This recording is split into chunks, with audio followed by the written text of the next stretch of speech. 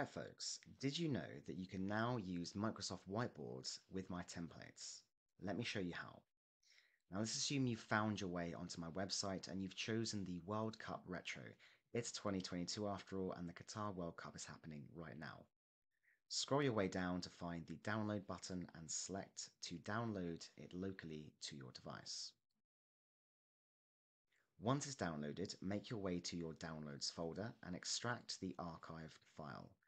That will allow you to access the image file and the RTB file, which is for use with Miro.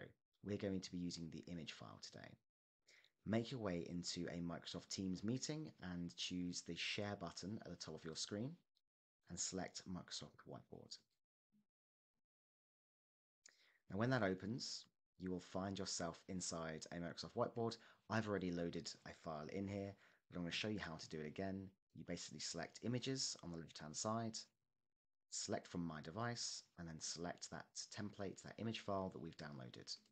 That will upload it onto your board. You can then resize it accordingly, or move it around, however you choose to do so. And then just make sure before you unleash it with your teams that you select More and lock it so that others can't move it around. Once you've done that, you can then add your post-it notes over the top accordingly.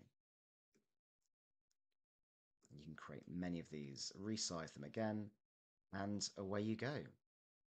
That is the way you can use Microsoft Whiteboards with my templates. Happy retrospecting.